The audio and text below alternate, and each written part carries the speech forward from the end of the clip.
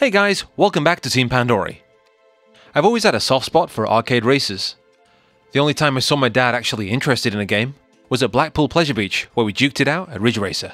It seems that nowadays, if you live in the US, you get all the fun with all these arcade one-up machines. Ridge Racer, Outrun, oh.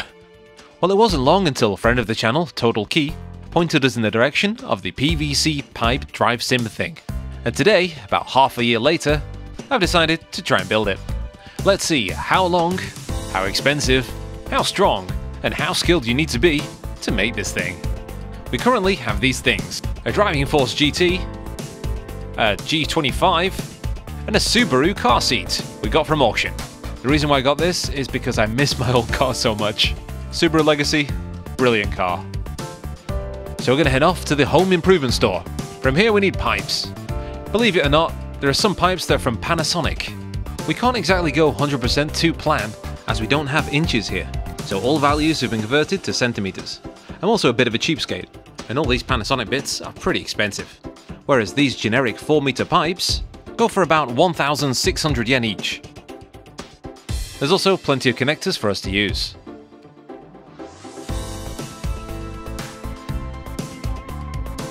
After purchasing 9 meters of pipe, we measure out and start cutting. In the store. Measuring tape, the saw, and this black pen we could use for free. We also got the thinnest pipe, so it's easier for us to cut.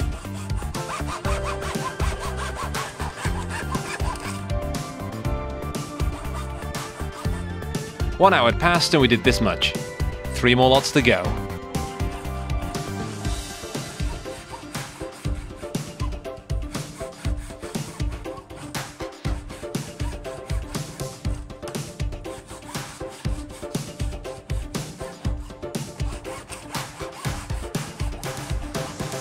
After working up a sweat, it's time to reclaim the juice. Freaking typical. Never knew you liked car.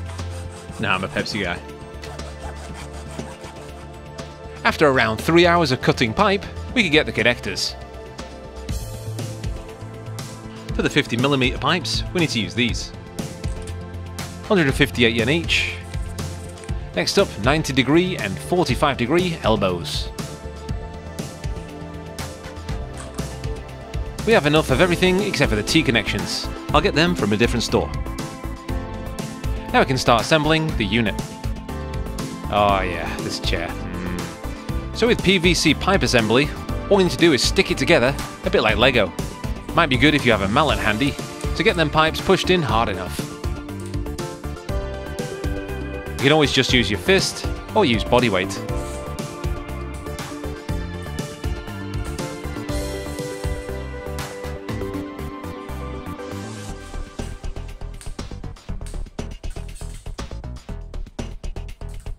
Those are very nice socks. Thanks, John.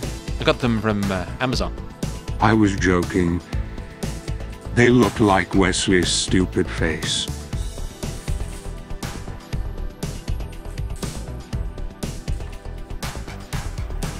If you have fraying bits on the end, you can use sandpaper, or rub it off with your hand.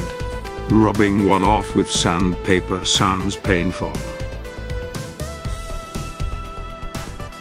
Now we just continue following the plan.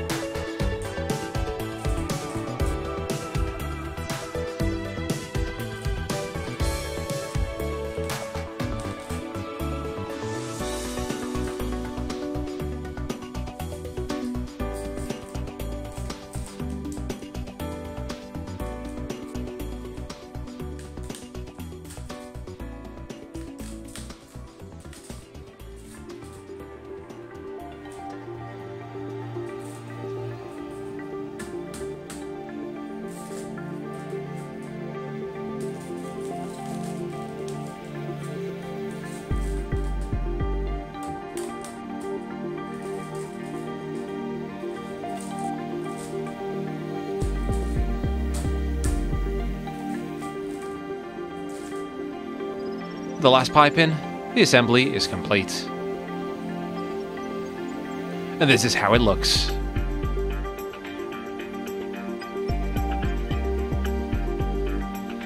Let's pop the seat down, check if it all fits.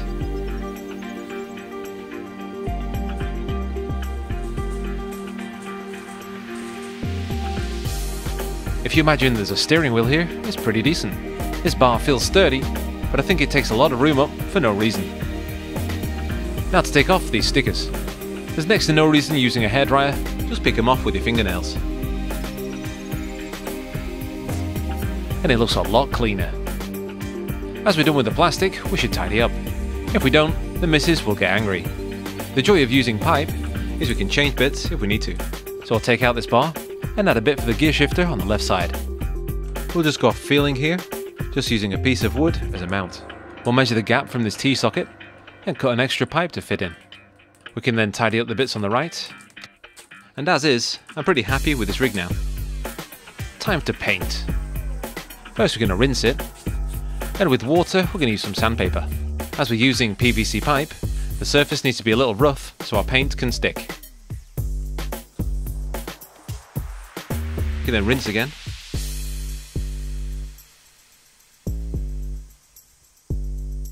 Then dry it with a cloth. Don't have a cloth, so I'm going to use a kitchen towel. Cheapskate. Before we use any paint, we're going to use plastic primer. This will help the paint stick.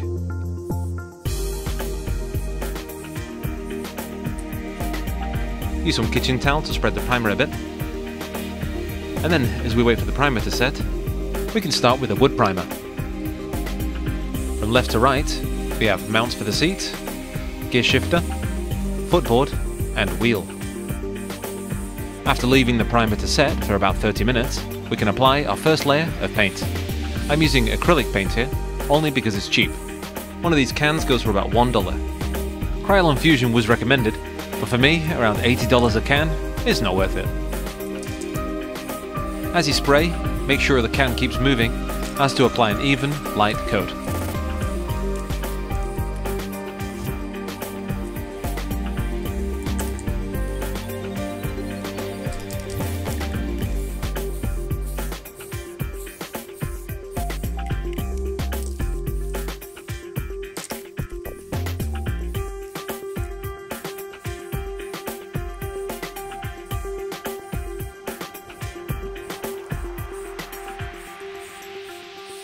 Then move on to the wood. Once the paint has dried a little, we can turn it over to continue painting. But first we should dry off this water.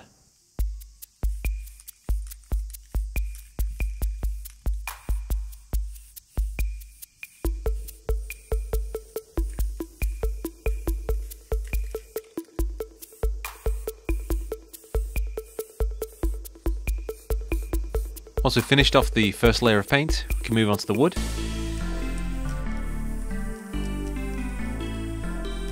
Now we can leave the paint to dry for a bit, and then give the plastic the second layer of paint.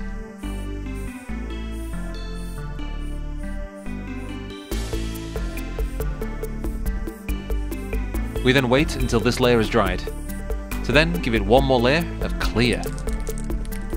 Adding this layer of paint will give it a longer lifespan.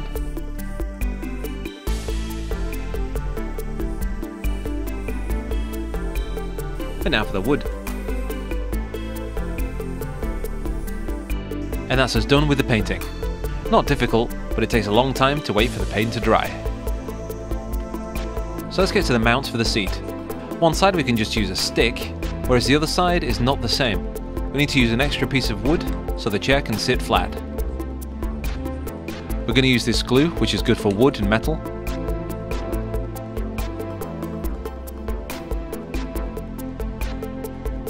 We'll use one of the best games ever as a weight, and then let it dry. We can use a few dabs of super glue to keep these pipes together. For the base of the chair, I'm going to use this portrait of a cow. Got this from IKEA ages ago, and we're going to throw it out. We can use these small screws and some pipe mounts to attach it. Oops.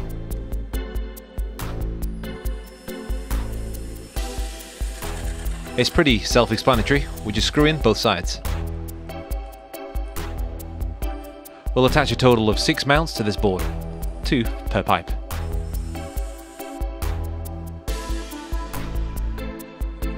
That's not moving anywhere. Before we attach the seat, we should sort out these mounts. So they should go like this. We'll use some of this glue. If this isn't good enough, we can use epoxy resin.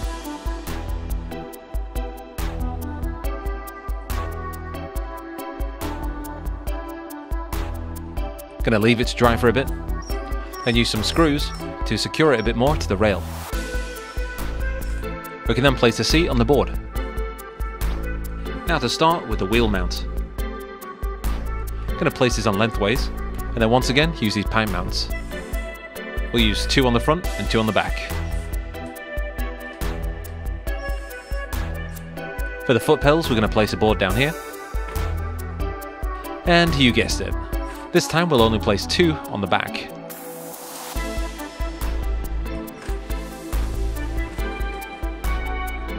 Now we're going to place a wheel here, so we can judge where the seat should be.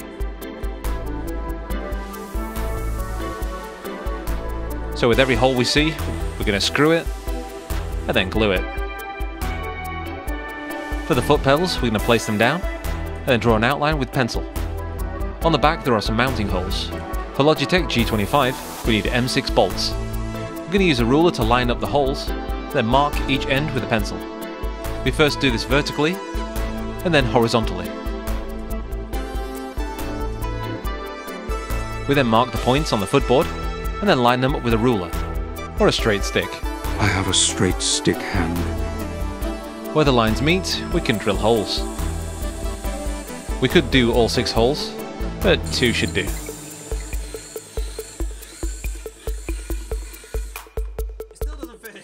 It still doesn't fit. Use our drill to make a bigger hole until it does. Success. Next up is the gear stick. With all other bits in place, it seems the gear stick should be a lot higher.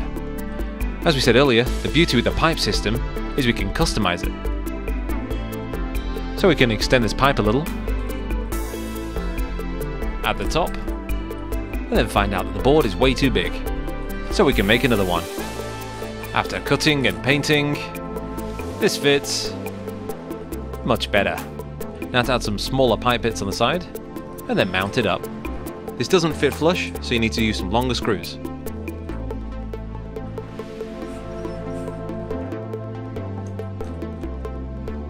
We also cut a little piece of wood for the handbrake.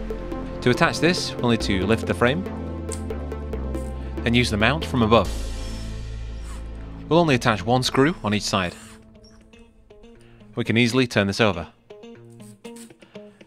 These bits are going to be kind of dangerous, so we need to tuck them in somehow. We can bend them in using some pliers.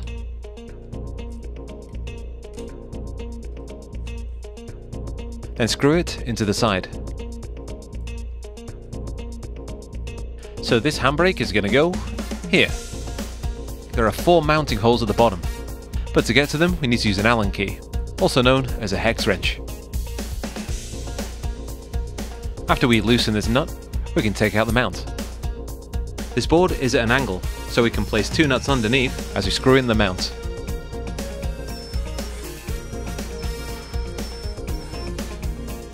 We can now insert the handbrake. The bolts from the outside first, then pull the handbrake out to then sort out the inside.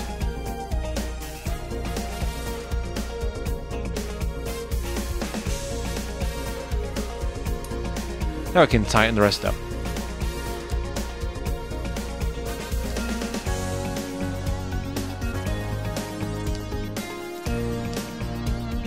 Compared to the other wheel, the G25 has a lot of play.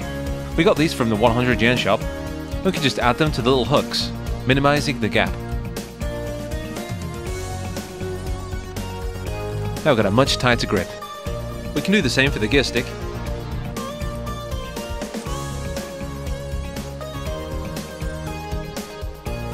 Yeah, pretty happy with that. Now we're going to hook it up to the PlayStation 3. One of the best driving games ever.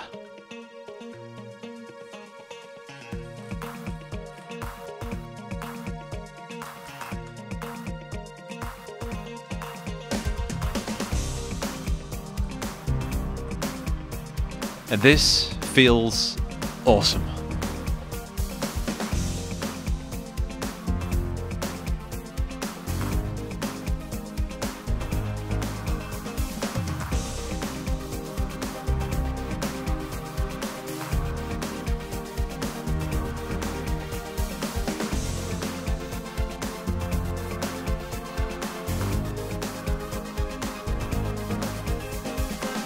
As this game does not use the height shifter, we needed to try something else. Gran Turismo 6.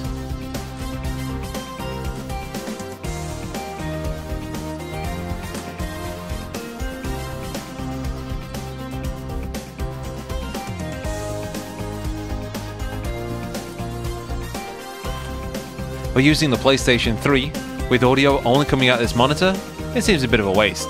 So we added this 2.1 Logitech system, and to add to that, the PC that me and my daughter made a year ago.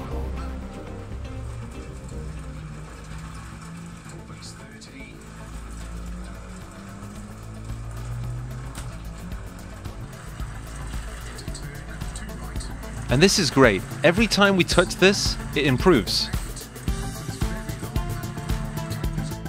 Now to mount the wheel a bit better. We'll use the same technique we did the foot pedal and use M6 screws to these holes at the back.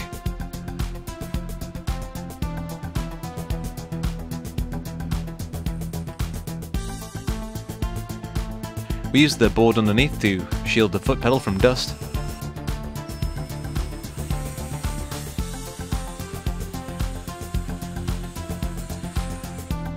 Don't forget to tidy up.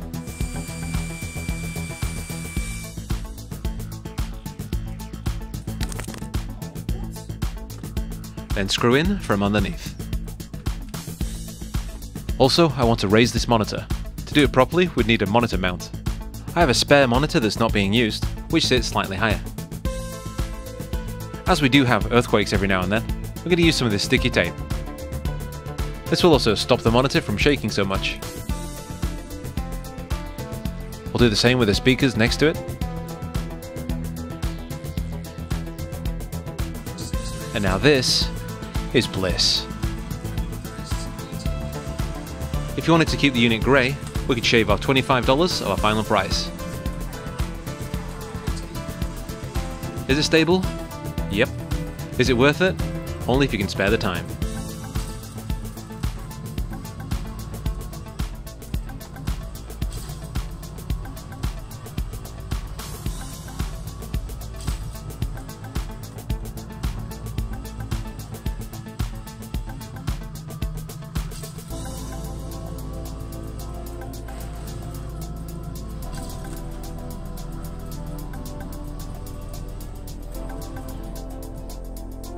My missus is not going to be happy. Especially if she sees this, I mean... That looks like my dome. This has been Amy Chicken of Team Pandori, and I'll catch you on the next one. Ta-ra!